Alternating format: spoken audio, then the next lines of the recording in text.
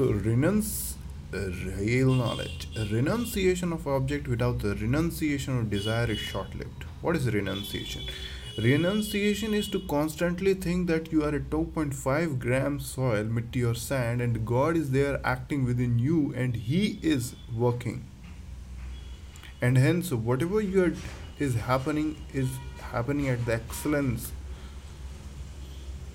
at the level of the God, right?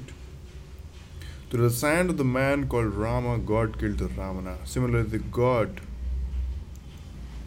through the sand of Vishal,